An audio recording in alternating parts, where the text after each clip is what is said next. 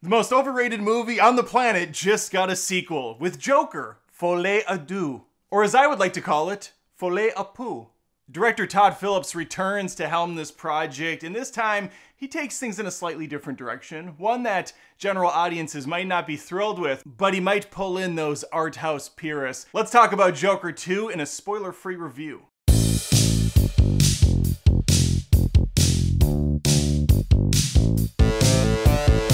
If you find yourself enjoying my commentary, feel free to subscribe to the channel, hit the notification bell, and even like this video. That tells YouTube you want to see more of me in the future. It's wild what we can do with technology.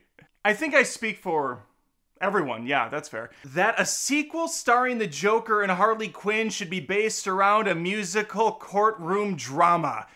Everybody wanted this! And thankfully, Todd Phillips had his ear on the streets. He was listening to the common peasant, and he gave us exactly what we wanted. I'm hoping the sarcasm that I'm putting out there is being picked up. Because Joker, Filet-O-Fish, is not a conventional sequel. In fact, it's so unconventional, it's probably gonna turn most people off, like it did myself. Now, I'd like to put all the cards on the table. I liked the first Joker movie. I did not love it. I thought it was incredibly overrated. To me, it felt like a solid drama, character study that I was not really expecting or wanting from the Joker. When you think of the Clown Prince, you think of shenanigans, you think of antics, you think of psychotic behavior with a tinge of humor thrown in the mix. But that's not what we get with Arthur Fleck in either of these films. In fact, it's even more removed in the sequel. This film, 95% of the time, takes place in two locations: the prison and the courtroom. And we're gonna be spending a lot of that time in Arthur's psyche again. He's having visions of grandeur. He's experiencing life anew through the Joker again because he's fallen in love. And at the end of the day, that's what this story's about. It's a love story. Lady Gaga's in this. She's playing Lee, not Harley Quinn. I think they say that name once, but she's referred to as Lee, and that's fine because she's not Harley Quinn. And he's not the Joker. These are other worlds characters that don't have any similarities with what we know and love. I'm not a fan of this deconstruction of characters. I feel like you've removed the entire essence of what they are, and instead now we're looking at two completely different people. That's not fun or appealing to me. I'm just watching Arthur Fleck do cosplay. If you want to go further into this character study, his psychology, his schizophrenic behavior, the possibility of multiple personalities, although we already knew from the first that's not what was going on. And so all this movie is basically a long retread. This is R-rated, it's over 2 hours long, and you feel the hell out of it. It never ends. This movie just keeps going. And it does have a lot of musical moments, and the big problem with them, and I have no problem with musicals, I love Grease, I love La La Land, I think La La Land's a brilliant movie. The problem here is, most musicals continue the story as they're singing. This one doesn't really do that. It's emotion that's conveyed through the songs, not so much what they're singing about, but how they're feeling about it. And the big issue with this is it undercuts every single great moment this movie's building towards. Whenever something amazing's about to happen, or you're invested in a certain scene play out, boom, we cut to Arthur imagining himself singing with Gaga again. It's disappointing, and it ruins any sort of tension or excitement that you might have had going in. Now, I am keeping this intentionally vague because I don't want to ruin things for people that are excited about this film, and absolutely see it and make up your own mind.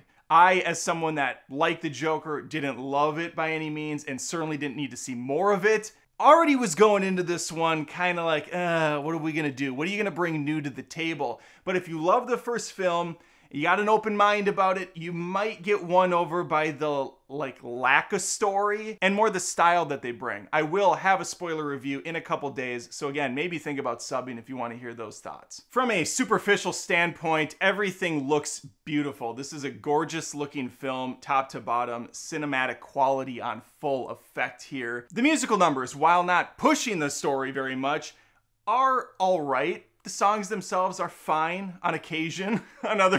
Here's the issue. You have an amazing singer. Lady Gaga's fantastic. And you are telling her to cripple your own voice. Because she's not Lady Gaga in the film, she's Lee. She's not supposed to be an amazing singer in the film, so Lady Gaga has to ruin her own voice by cracking it, by singing out of tune. And I would say half of the songs between her and Joaquin Phoenix are this way. They're off pitch, they're off key, it's intentionally done, but that doesn't make it sound any better. And then when we go into full-on fantasy mode is when she finally gets to use those pipes. And they're good songs. But again, when it comes to musicals, you expect these larger-than-life, huge-scale moments where there's dancers all over the place, there's colorful settings, and Joker doesn't really do that. There's a couple of them that kind of go that route, but we're still keeping a very stock camera shot. We're not really playing, we're not really going too wild with any of these visions. And so what does it really bring to the overall narrative? Well, in the first film, Arthur conveys himself through dance. He does have music, he's constantly doing his little stupid thing, shutting his eyes with his cigarette. Thankfully, that's gone in this one for the most part, but it is unfortunately replaced with a lot of songs. I already said this, I didn't think this needed a sequel, I didn't really want one, but if they were gonna do another one, I thought, and I think most did, that they would kind of lay into the Joker aspect more, maybe even push Arthur aside and instead focus on one of the Jokers that rises up from his mob. But instead, Phillips opts to retread the same story for the most part. Nothing new is learned about this character. We're just inching forward in time. Joaquin and Gaga have chemistry, they put in a good performance.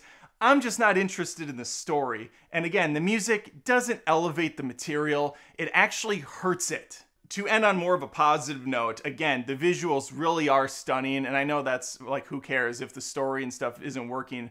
I don't care how pretty it looks, but it does pull you in at least, even if you're not really invested in what's happening. There's enough to look at, it's pretty enough to kind of keep you along for the ride. I still wouldn't recommend wasting your time if you weren't a fan of the first. I can't imagine even a part of you would want to see this, but if you loved the first movie, or you're like me and you liked it enough and you could see the second one potentially pulling you in, definitely give it a shot and think for yourself. I, however, no, this is a pass. This is a hard pass. I'll never watch this again. And I think it only was made because the original did so freaking well at the box office. Phillips didn't have a choice. He had to make another one, kind of coming off as a cash grab. And by cash grab, I mean he clearly didn't have much of a story to tell, and he maybe wanted to try his hand at a musical, different stylized film, so he just leveraged the name to do what he wanted to do, and not so much what audiences would want to see. All right, there you go, my thoughts on Joker 2. He's not Joker, he's just a dude that is cosplaying as him, and doing it very poorly, mind you.